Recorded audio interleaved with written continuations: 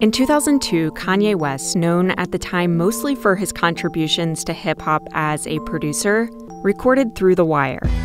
He rapped it just a few weeks after his infamous car accident while his jaw was completely wired shut. It's not crisp and clear. It's unclear at all, man.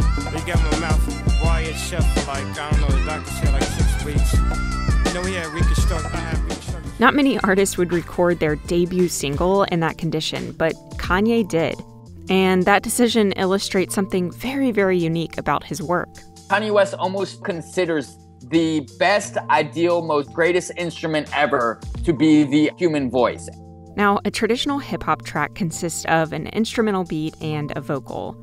What makes Kanye such an innovative producer is how he's never really limited a vocal performance to just singing or rapping.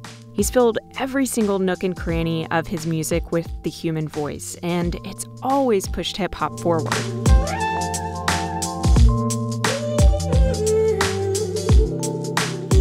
Kanye's debut album, The College Dropout, was released in 2004. It's an hour and 16 minutes, 21 tracks. It's literally jam-packed with music. And one of the standout tracks on that album is Jesus Walks. It won him a Grammy, and it got him a BET nomination for Best Gospel Artist. His use of the gospel song Walk With Me by the ARC Choir fills the entire song to the brim with vocal samples. They become the bass line, the percussion, and the melody. And it's even layered over more vocal samples, like this military drill sergeant. And that exotic flute sound?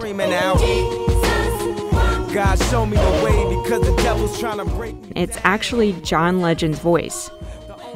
Kanye layers vocals like choirs a lot. He does it throughout Late Registration on songs like Hey Mama, Celebration, and Crack Music. On these tracks, he's not really manipulating the vocals at all. On the final track, you're hearing a recognizable human voice.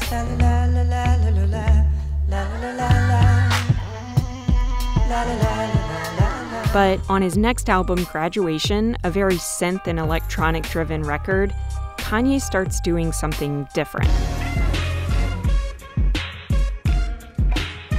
So he chose synthesizers that sound like vocals, but it's important because the orientation, the orbit here is still around the voice. You can hear that very clearly on Good Life featuring T-Pain, especially in the first couple of seconds.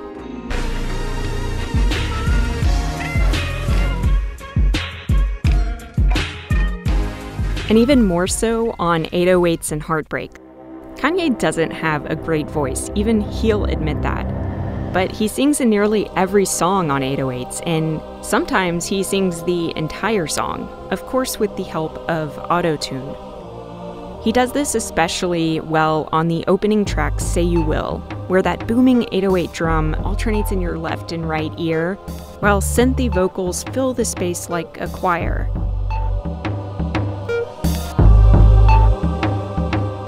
Now, 7 years after he released that track, he chose to re-release it, but instead of that synthy instrumentation, he enlisted Caroline Shaw to record a cappella. Shaw is the youngest person to win a Pulitzer Prize in music, and she's known especially for how she composes vocals.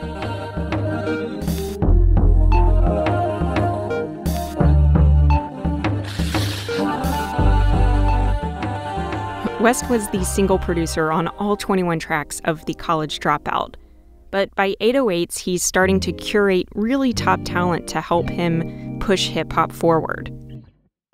According to Pitchfork, it really marked the birth and flowering of West's creative CEO method of album making. Now, My Beautiful Dark Twisted Fantasy is 8 songs shorter than The College Dropout, but it runs nearly as long. And it really stands out because it's the first time where Kanye turned the conventional structure of a rap song completely on its head.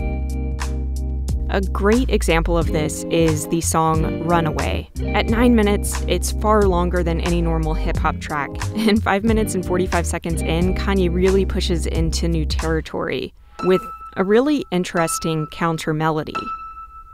Now, the first thing you hear is that solo piano melody introduced at the very beginning of the song. It's super, super memorable. And then you hear Kanye's voice. But it's processed through a vocoder to sound like a distorted guitar.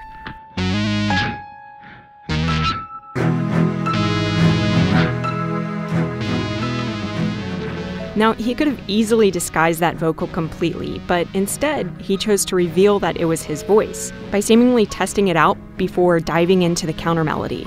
According to Rolling Stone, there's no way it should work, but it keeps rolling for 3 more minutes without breaking a spell. That outro is longer than most rap songs.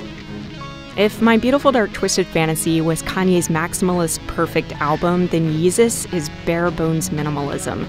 It's Kanye deconstructed. Everything that Kanye was known for up to that point, pitched up vocals, auto-tune, choir samples, layered voices, they're all here. But they're spliced into songs without much decoration or orchestration. For instance, take a listen to this pivot on New Slaves.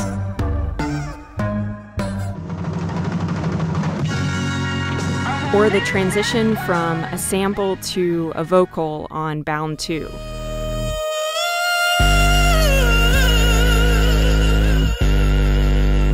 Honey. Jerome's in the house, watch your mouth. Or these blown out layered vocals from Justin Vernon on Hold My Liquor.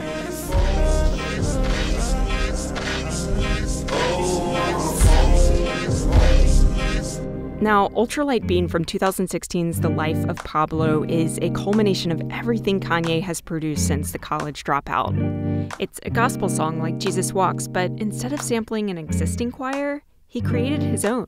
Like Runaway, it doesn't have a traditional structure, and it's sparse and minimal like Yeezus.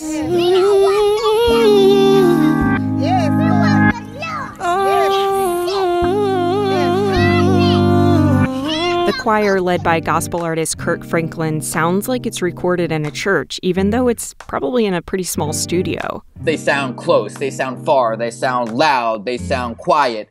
At 420, they're right in your ear. By 425, they sound distant. I'm